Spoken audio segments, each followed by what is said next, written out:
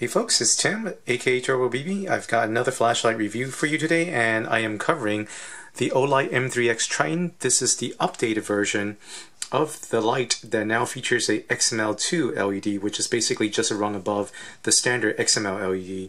This has two modes, two output modes I should clarify, with a max of 1000 lumens, and it could cast a beam out to 580 meters, runs max on low setting for 5 hours, impact resistance to 2 meters, and is waterproof with IPX8 rating.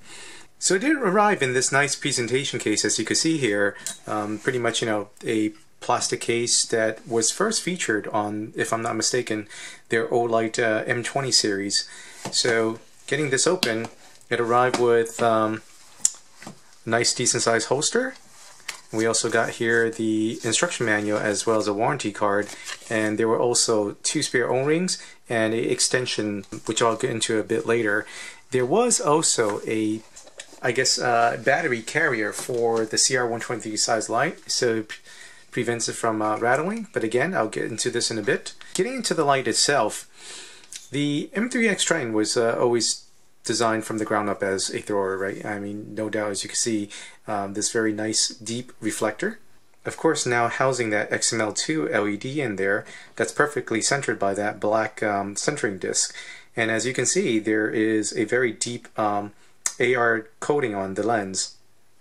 Now, this crenellated bezel is made out of aluminum. It's not stainless steel. It is removable, but I'm not going to do that now. I'll get into that in my review.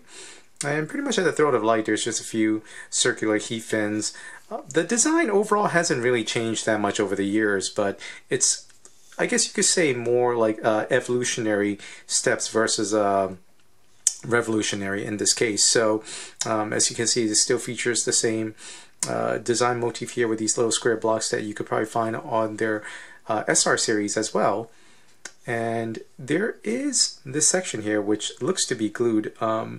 I actually wasn't able to twist that. I used quite a bit of force to try to get that open, but that would have allowed access to the LED, but I couldn't get to that. So, but at the throat here, the tube, just after that, this is removable.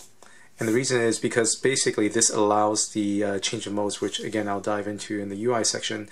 But covering the rest of the light itself, there is this clip here, although it's a bit unwieldy because it is a fairly large light. This is currently in a 3 CR123 size configuration. With the tube, you could run two 18650s or 4 CR123s. So I just feel like, especially with the bulk of this head and the length, if you clipped it to your pocket, it would kind of be a little, just I guess, awkward, right? Kind of sticking out like that. But for what it's worth, it is included. The light itself is sparsely decorated. It's just pretty much the name of the light, a serial number, and as well as the Olight's company name. Now, rounding out at the end is the tail cap. There is this design motif here that doesn't really contribute much in the way of grip despite these grooves here. So there are also these 4 tail cap guards, but of course, while it does allow it to tail stand, because it is head heavy, it's not exactly the most stable. And one needs to be cognizant when turning on the light so that you don't jam your thumb between the guards, and instead you place it into the recess there so that you can access the light. As I had previously mentioned before, the M3X can accommodate 4 cells as well as two 18650s via the use of a extension tube here. So again, as you can see, this end is not anodized as well, nor are the threads square cut, and because of that, I guess there is not the smoothness that I'm accustomed to on especially anodized thread, but of course that's apples to oranges, right? And again, of course, subjective. I was using two AW IMR 18490s, which is the equivalent of 3 CR123 size batteries. So now I'm going to load up two Ready-Last 3400s in here. And here's how it stacks up size-wise in comparison to the Krillon 7G5CS, here's the Olight, and Sunwayman's T40CS, as well as Shadow's TC500. So that gives you an idea of how it compares to other two 18650 size throwers. Now, reflector depth-wise of the 4, it sits somewhere between the 7G5CS, which has the deepest reflector, as well as the Shadow TC500 and T40CS that both have relatively the same depth of reflector. So this again sits somewhere in the middle. I'll get the exact measurements later in my written review, but the outer diameter is comparable to the other ones. It measures 62 millimeters in diameter, which translates to about 2.44 inches. So about that battery tube, I like the fact that it actually had a stopper on this end, so it does indicate to you that the positive should go this side and the negative should go that side. Not that I think it should matter, because it's not like this acts as a physical reverse polarity battery protection because of the spring in the head, but it's more of a, I guess, as you're shoving the batteries in, there's a nice stopper so they don't just, you know, push it in and just drop us all out. So it also is fairly snug, so it does require a bit of force to push, you know, I guess you got to get a stick or something, push it in to get the batteries out, or pry this open a little bit. But as mentioned, it does keep it a little bit snug, so it's nice and easy to mount in without the batteries falling all over the place. And here's a quick activation with the 3 cells in place. I do not measure any discernible difference running on 3 cells versus 2 18650s. These are currently three AW LifePo 4s in here. Getting into the UI, I'm going to be very frank here and upfront in that I feel it's a bit outdated, especially, you know, after some of the recent lights that I've tested, like the Nightcore's P25 and as well as the TM26, which uses a side switch. But I guess it's also more to the point that it does require the use of 2 hands in order to change the modes, right? So there is a master on-off switch. As soon as you click it on, the light will come on in high. I currently have this on a specific white balance that's cast for, you know, skin tone as well as white underneath a fluorescent light. So that's why this beam here that you see is very blue. So ignore that. I'll get into the actual color in the beam profile section later. But getting back into the UI, a single click will turn on the light, and to change mode, so you need to use 2 hands. You would twist to loosen the head, and that brings it down to low mode. And to get into strobe, it's basically a tight, loosen, tight to get into strobe mode. Exit is just a simple twist again out of it. So again, very straightforward, but my personal subjective feeling about it is that I feel it's a kind of outdated. I would love to see them incorporate either a side switch or at least just a different interface, but because I guess it's inherent to the M series that they've stuck with this for so long that I guess it's almost like the calling card of the M series. Plus, I guess another consideration is that when you do have this light rifle mounted for hunting, should you decide to change modes, I'd imagine it'd be a little awkward, right? So you would have the light mounted, and again, you would really have to pretty much bring your rifle down and twist the light in order to change the modes or whatnot. So as mentioned, it just feel overall in this day and age it's a little bit of an awkward interface, but again, that's my personal opinion. You may not agree with that, so let's leave that as just purely subjective. Now, another reason why I'm not fond of this is because when you do have the head loosened, I do notice that there is a very tiny little bit of play between the battery tube and the throat of the light.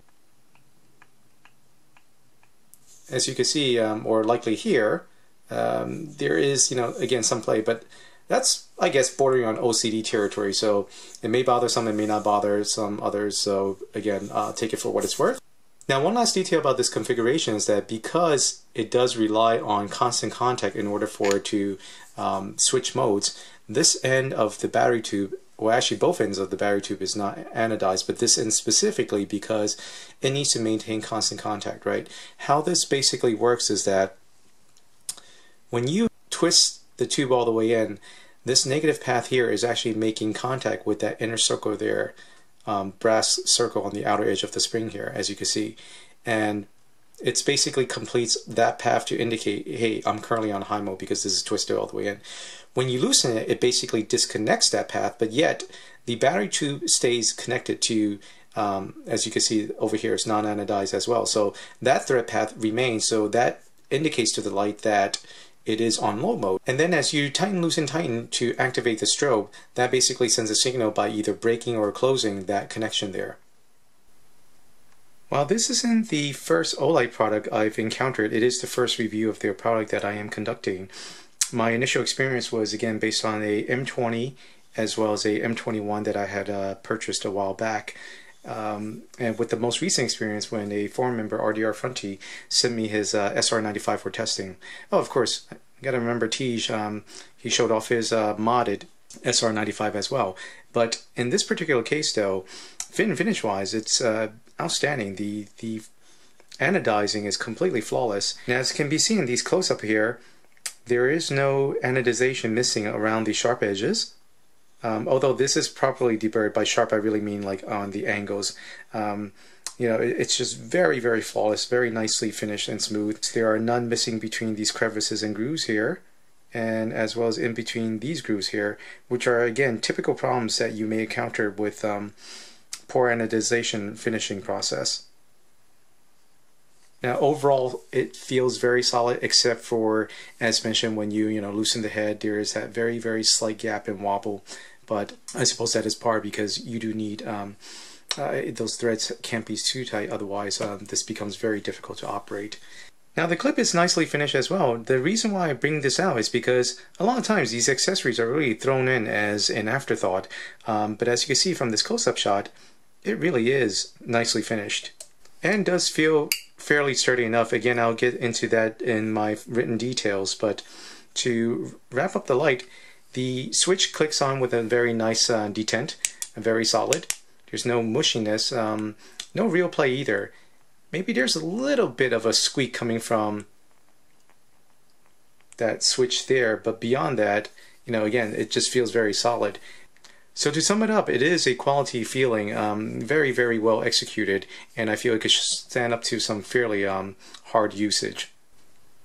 To give you an idea of the beam profile as well as the comparison between the high and low outputs, not necessarily real output to the eyes, but again, just the difference between high and low. I do have the camera currently stuck in manual exposure, and of course, as you can see, the crenulated bezel allows you to know if the light is on. Now, this purplish or bluish tint that you see on the outer edge here, that is visible to the eye, and I believe that is caused by the heavy AR coating, as you noticed earlier in the designs and features section of the light. Now, as you can see, very close to the object there is that donut hole, but basically that's a very nice smooth transition, right? It's just a hot spot and a pure white pattern out here. There are no rings that I can discern beyond this purplish outline here, but again, like I said, in real life, unless you're a white wall hunter, that really shouldn't be noticeable, especially the further you get away from an object. So as you can see, pretty much by about a foot out, that donut hole does disappear, and it is just a very, very intense hot spot. I'm going to bring that back down a little bit, and this is by comparison low mode. Now here are some direct head-to-head comparisons of the beam profile versus other lights. So on my left is the 7JU5CS, and on my right is the Olight M3X. And as you can see in this case, at roughly the same distance, the Olight M3X does have a much wider spill, but yet about the same, or if not, a tad smidgen tighter hotspot. Now here it is compared to Shadow's TC500 on my left and the Olight M3X on the right. So overall spill is pretty much the same, but as you can see, the Shadow does have that ring there, as well as other rings that's not visible on the LCD, and of course the donut hole. And last but not least, versus Sunwayman's T40CS on the left, again Olight M3X on the right. As you can see, yes, those rings are a little bit visible, as well as the donut hole, because both it and the Shadow TC500 have the shallowest reflectors out of these throwers that I just compared.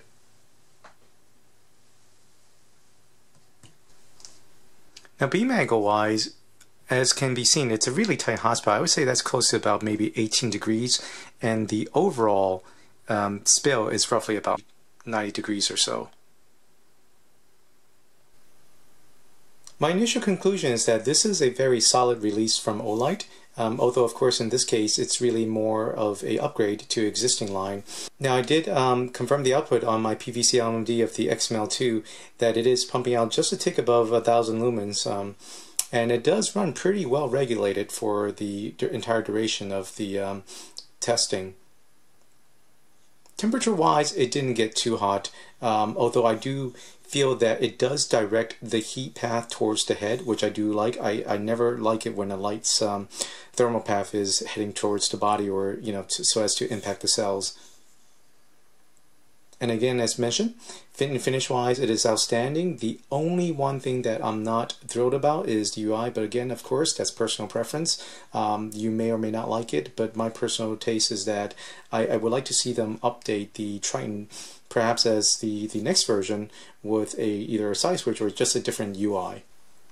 Now, of course, I am cognizant that no review of a thrower is ever complete until you get it out for real-world testing, and I do plan on completing that. It's just, unfortunately, circumstances have not been kind to me in terms of picking out the right photographic equipment that I would need to get some really good footage of long-distance throws. So hopefully, whenever that does come in, I will post a comparable review. But for now, this concludes this review, and as part of FTC disclosures, the Olight M3X Triton was provided by BatteryJunction.com for review.